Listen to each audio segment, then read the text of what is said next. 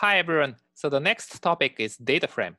So data frame is a set of equal sized vectors, for example, gender, weight, and height of 4 patients. So this is a spreadsheet in short. And the spreadsheet includes the some vectors with different types. Matrix should be the all numbers or all characters or all factors. But in data frame, each column have different meaning. So sometimes everything is numeric, but sometimes some columns are characters or factors. So it's convenient to deal with usual data sets, such as some column including letters and some columns including numbers. Okay, so we go to the R console to see some examples. So, okay, so think about the 4 patients data. First column is gender. Okay, so for now, we define this vector as just character vector, male, female, male, female. So the first and the third patients are male, and second and fourth are female. And we define height. This is just numeric vector, so with the same number of elements, maybe in centimeter. And weight in kilogram.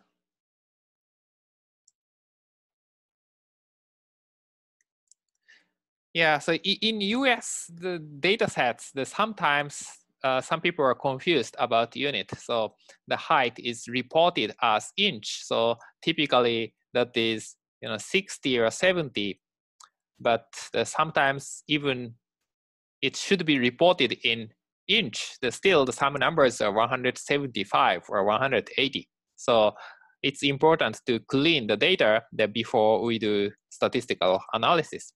Weight, it's the same thing. So the pound and kilogram, sometimes they are confused and use the reported numbers in a different unit. Okay, so suppose we have these 3 vectors, then we can combine columns, and you can use the data frame function to combine these 3. Maybe cbind function works. Cbind function is a little vague. So if all columns are numbers, then cbind that makes a matrix, but the cbind may make data frame. So here, obviously this should be data frame. So I specifically mention this. We declare that this as data frame. So these are data frame. So this.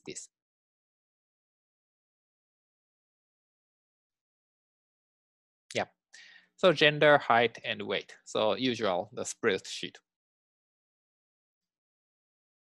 And if you type, if you want to access the specific column of this data frame, you can access by using the dollar symbol. So it's similar to matrix. It looks like almost like a matrix, right? So we have name for the first column, so you can just specify the name of the column to access to this.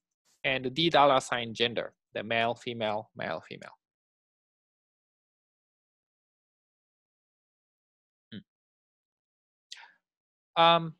In the past, if we make a data frame, then all character vectors are recognized, just forced into factor vectors. But here, actually, we recognize the character vector. So if you want to define the factor vector, you have to make it as factor. So maybe if you want to make it as factor vector, dgender is as factor, dgender again, or even original gender vector. Then this looks like the same, but if we type dgender, it becomes a factor vector. And data frame, also it looks like a matrix, so we can use the same notation, the D sub 2 2, the bracket 2 comma 2 to access to 2 2 element. So this is the second row, second column. So the 160 is extracted by this command. So D bracket 2 2. So there are two very convenient functions that to extract the, extract an overview of the object, the data frame D. So one is the structure of D. So if you type this, then it reports how many observations there are, and also how many variables there are. And also it lists all objects, and also the property of these objects. So gender is a factor vector, and the others are numeric vector. And the factor vector have two levels, female and male. And another convenient one is head function. So this basically extract the first 6 rows of this data frame. So usually data set is large. We may have thousands of observations. So to see first 6 rows is convenient to see the overall structure, how data looks like. If you specify number, then we can pick up the specific number of rows. So we have the 3 rows. We have 4 rows, but if you specify 3, then you can extract just first 3 lines. Default is 6. So this is the basic thing about data frame. And I would like to mention that the data frame is a special case of list. So it looks like a matrix, but it cannot be matrix because these categories are different. So this is the factor and numeric and numeric. So R actually recognize this D as a list.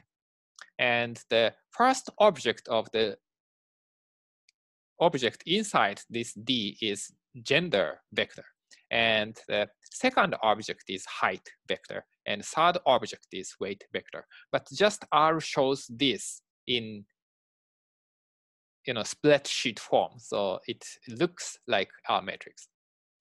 So these actually are list. So in that, with that understanding, we can easily understand the D $ gender, they extract all information, the $ height of 3 returns 182.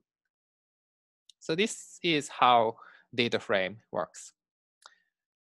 And if you type D is defined by edit D, this is a kind of very weird code. We define D as edit of D. If we type this, then you can actually change this in a spreadsheet. So for example, we can change this 174 into 199, then you can do this way. Oh, I think it's canceled. Okay, so once more.